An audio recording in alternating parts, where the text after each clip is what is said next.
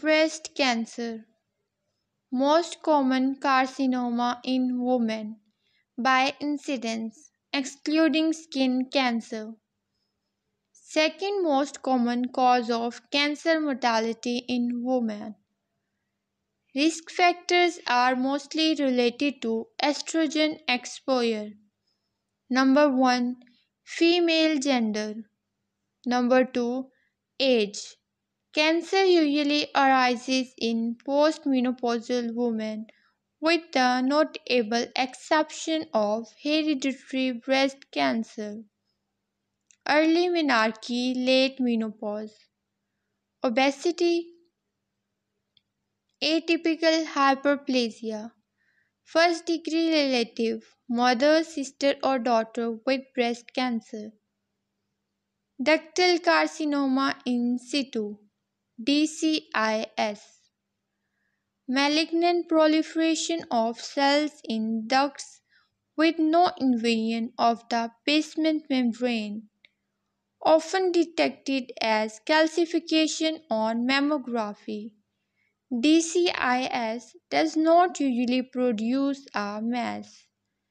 Mammographic calcification can also be associated with benign conditions such as fibrocystic changes, especially sclerosing adenosis and fat necrosis.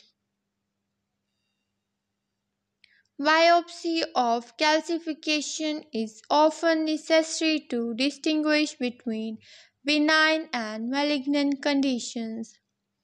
Histologic subtypes are based on architecture. Comedotype is characterized by high-grade cells with necrosis and dystrophic calcification in the center of ducts. Paget disease of the breast is DCIS that extends up to ducts to involve the skin of the nipples.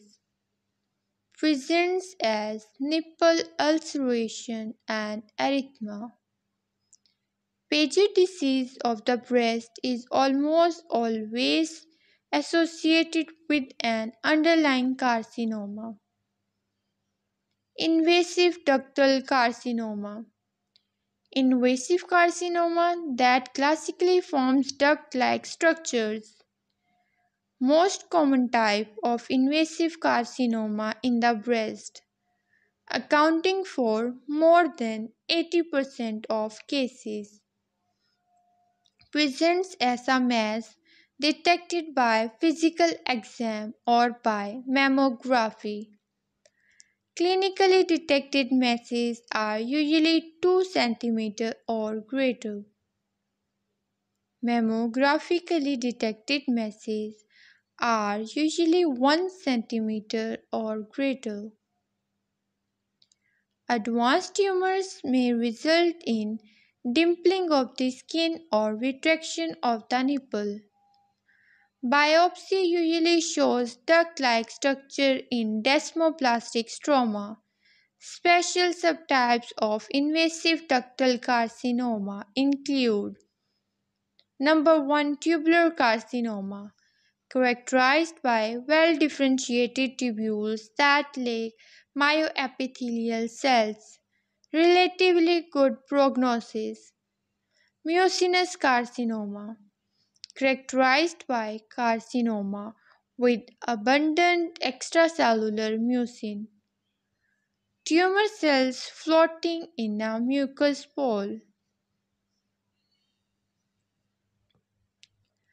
Tends to occur in older women.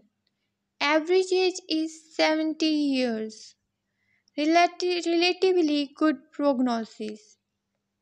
Medullary carcinoma, characterized by large high-grade cells growing in sheets with associated lymphocytes and plasma cells. Grows as a well-circumscribed mass that can mimic fibroadenoma on mammography. Relatively good